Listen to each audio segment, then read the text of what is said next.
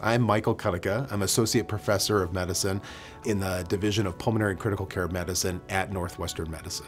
As a pulmonologist, my major role in the CTEPH program is to handle the screening of patients as they come in. They are generally referred to the hospital for the evaluation of pulmonary hypertension, or we also have an active program where we identify patients with acute blood clots in the lung and then follow them serially in our clot clinic and in my clinic to look for long-term complications from PE.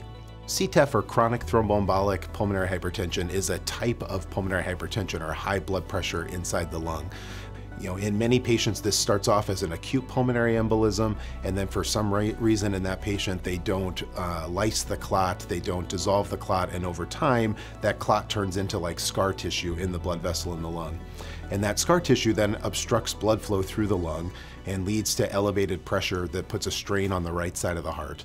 As that pressure rises, patients become more short of breath. They can actually develop right-sided heart failure, and then that's usually when they end up being referred in for evaluation and management.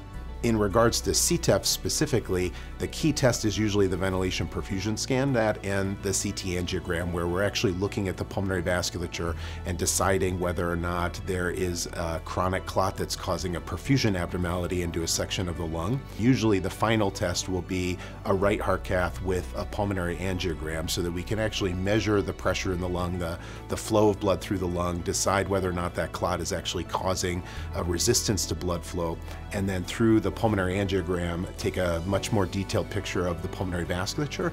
Once a patient is given the diagnosis of CTEPH, there are basically three treatment pathways. Pathway one would be the medical management, using pulmonary vasodilators or drugs that are going to dilate the pulmonary vasculature. The second treatment pathway would be through a procedure called a balloon pulmonary angioplasty, where our cardiology colleagues go in and use balloons to angioplasty or push the chronic clot out of the way. That's usually multiple procedures over the span of months. And then the gold standard for treatment of this disease is really the pulmonary thromboendorectomy surgery. So this is a surgery where our surgeon goes in and surgically extracts the chronic clot from the pulmonary vasculature.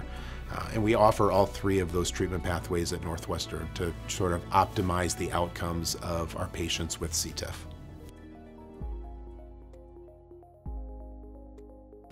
Hello, my name is Dan Schimmel, and I'm an interventional cardiologist at Northwestern Medicine. I work in the diagnosis and also the treatment doing balloon pulmonary angioplasty in our patients who are not surgical candidates. A balloon pulmonary angioplasty is a procedure that's built on angioplasty done for the coronary arteries, except for we move through the venous system, often using femoral access, but sometimes internal jugular access, to go into the pulmonary arteries and inflate a balloon at low pressures in order to dilate the artery and push old thrombotic debris to the side. Patients who come to the interventional program and undergo balloon pulmonary angioplasty will undergo 4 to 8 sessions, getting treatments to the small vessels in the periphery of the lung arteries. Once that's completed, they'll follow up in about 3 months to get pulmonary pressures repeated, get 6-minute walk tests, and see how they're doing clinically. We're seeing improvements in 6-minute walk tests. We're seeing improved feelings in breathing and exercise capacity. We see decreases in pulmonary vascular resistance and increase in cardiac output. With balloon pulmonary angioplasty, we can't expect to see the decrease in pulmonary pressures that we do with pulmonary thromboendorectomy, but we still help patients lead a better quality of life. Within our CTEPH program, we found a number of patients that might benefit from balloon pulmonary angioplasty.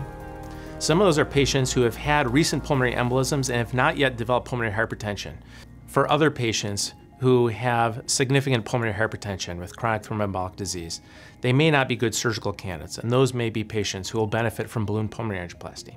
For patients who have recurrent chronic thromboembolic pulmonary hypertension, those who have already undergone pulmonary thromboendorectomy, a repeat surgery can be highly morbid. For those patients, balloon pulmonary angioplasty is a good therapy to offer to get them back the quality of life they're missing.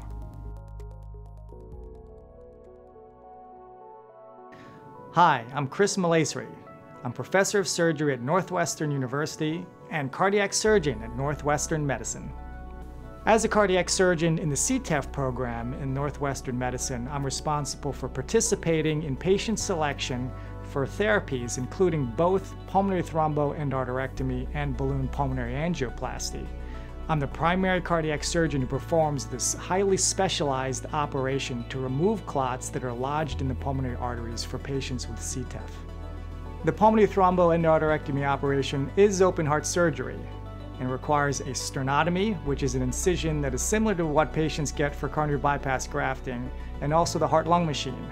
Furthermore, there is a brief period of cold circulatory arrest, during which time we remove the chronic clot that is lodged inside the pulmonary arteries.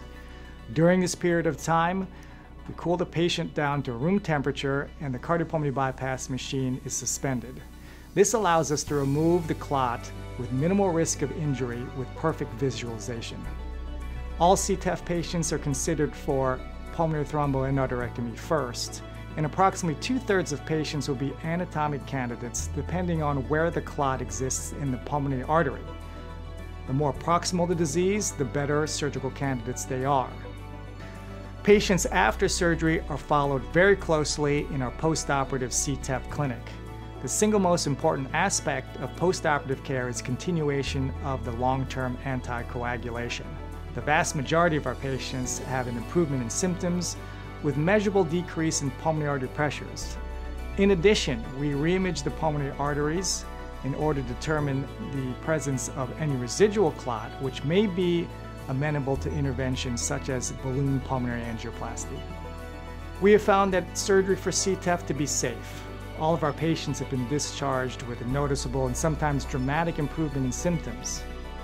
All of our patients had a reduction in pulmonary artery pressures, and about half of our patients have mean pulmonary artery pressures less than 25 millimeters of mercury, which constitutes a cure.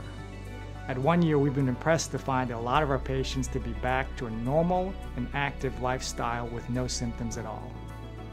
Northwestern Medicine is special in our program because the surgeon, the pulmonologist, and the interventional cardiologist happen to all be interested in this program at the same time. At some institutions, you may find that a surgeon is managing the program. At other institutions, you may find that an interventional cardiologist is working on their own. At ours, the three of us are meeting weekly to discuss patients, discussing what might be the best therapy, and give them the best possible outcome.